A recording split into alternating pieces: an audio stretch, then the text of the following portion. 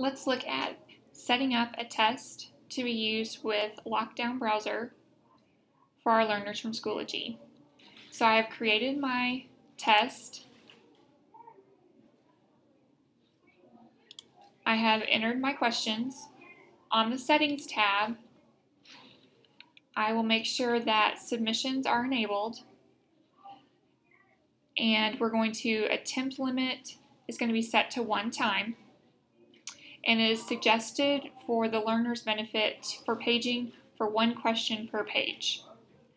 And last but not least, resumable. We do not want this quiz to be resumable. So I'm going to save the changes. Now, one other thing, after I've created this test or quiz, I'm going to come over here on the left side to LockDown browser. Here I will see the test or the quiz that I have set up. And there's a little drop-down caret. I'm going to click that. And I want to modify the settings. I want to require Respondus LockDown browser for this exam. And click the advanced settings. Lock students into the browser. And to allow students to take this exam with an iPad. You'll need to make sure that this is enabled if your learners are using their iPads. If they're using a desktop, that's not necessary. I'm going to save and close.